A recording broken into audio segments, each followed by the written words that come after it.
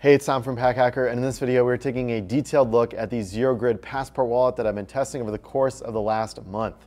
If you like this video, make sure to let us know by hitting that like button down below and subscribe to our channel so we can keep bringing you content to help you travel smarter. Let's dive in.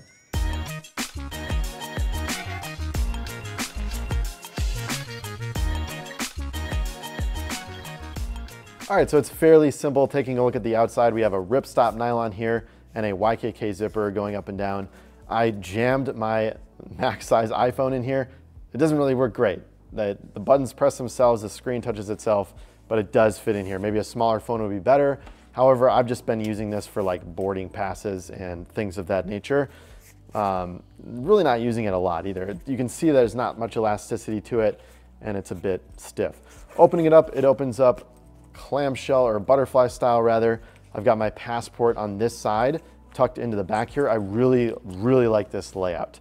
Passport tucked in, you can open it up, show the customs agent or officer your documents. Sometimes they'll have you pull it out anyways. There's a little space in the middle here for a pen, so no more looking around for one or waiting for one, filling out those pesky customs forms. And then we have two card slots here. I've got three cards on this side, two on that side. And in the back, I've got some like immunization forms and then also an air tag stuffed at the bottom. So I think this is like the perfect size and the perfect layout for a passport wallet. The only thing that I'm having a bit of trouble with is the feel of it. So even though this is a YKK zipper, it feels a little bit cheap. I think these logos on the front cheapen the look as well, although it is RFID protected. Has like some protection in here from RFID scanning. So if you like that, that's important to you, it's got that. But just the feel of it just feels a little on the cheap side. But other than that, I think this is like the perfect size and the perfect layout for a passport wallet. And I've been really happy testing it over the course of the last month. And although this wallet is very full featured, it's still very packable. So if I just take this passport out so we can see the size of it, you know, let's say you were just packing your passport as it is. I think a case is very helpful. One time I got some water on my passport and the customs agent, every time I came back to the US was like, why is this wet? Why did this get wet? Like every single time. So I always use a case now. But the size of it is really great too. So it doesn't take up that much more space than your passport if you're just carrying that alone. You can see the dimensions are pretty similar. I mean, it's definitely thicker, but not by much. I think that's one thing that I see in other passport wallets is they can get too bulky and become a little bit too hard to pack. That's not the case here with the Zero Grid. And I wanted to compare it to a couple of other passport wallets here. So this is a larger passport wallet from Zero Grid. So make sure you're picking the right size based on what you want. This is great if you're traveling with like a couple of people or your family. You can hold a lot more things inside of here. You can see that the layout is definitely quite a bit bigger.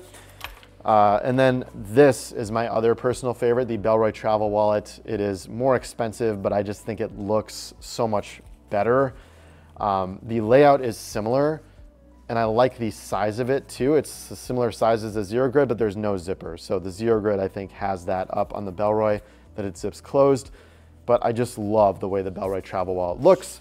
And then just a couple of other popular ones. This one's from Alpaca. This one is from Fjallraven, and this one's from Fjallraven too. So these two passport wallets tend to be pretty popular on our site. This one is very similar, but you can see that it's just a little bit bigger. So I like the size of the Zero Grid better. That being said, there's a lot more room in here for organization. And let's check out the even larger Fjallraven on the inside. I mean, I'll just show you them all on the inside. I got a little bit of time. This opens up like a little tiny pouch.